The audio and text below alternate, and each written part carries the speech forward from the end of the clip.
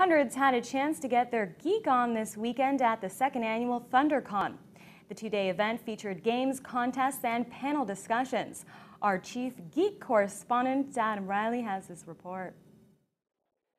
The Valhalla Inn was teeming with pop culture fandom for the second and final day of ThunderCon 2016, which showcases all sorts of vendors, game enthusiasts, performers, and cosplayers.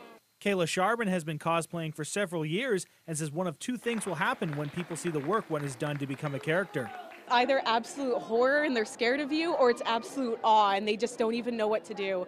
Yesterday I was dressed as a huge angel, and as I walked past the pool area, there's these little kids who just were pressing their faces up against the window and they look at you in awe, and that's really what makes dressing up like this worth it. It's just seeing people's reactions and how excited they get when they see you. Charbon adds she designs and builds her costumes from the ground up and says people put in hundreds of hours on one piece, but cosplay was only one of the many activities you could participate in.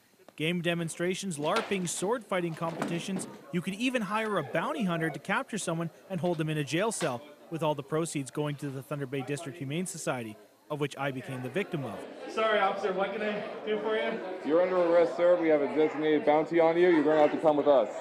One of my captors was part of the organizing committee for ThunderCon. The team last year put together something amazing in less than 3 months, because we did something in August and we said we can make this bigger.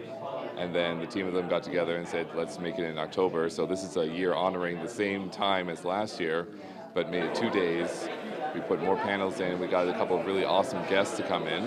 One of those guests was Jamie Young to show off some of his handmade creations, such as this Imperial AT-AT and this animatronic BB-8 from Star Wars. This one is a semi-static build, so it will stay in one place, but the head does rotate, and he speaks, lights up, and then he does the infamous thumbs up, which the kids have been loving. Adults, everybody's been loving that. They've been coming up doing the thumbs up, and we got a sign there now telling people to do the thumbs up, but yesterday there's no sign there, and they would do it, and then suddenly when BB-8 would do it, they would just freak out. It was amazing.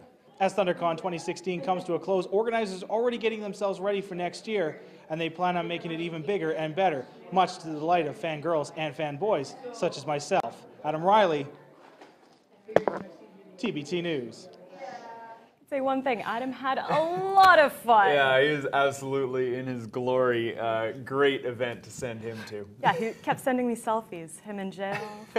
Absolutely loving it. Well, stay with us. We're going to talk some Thunder.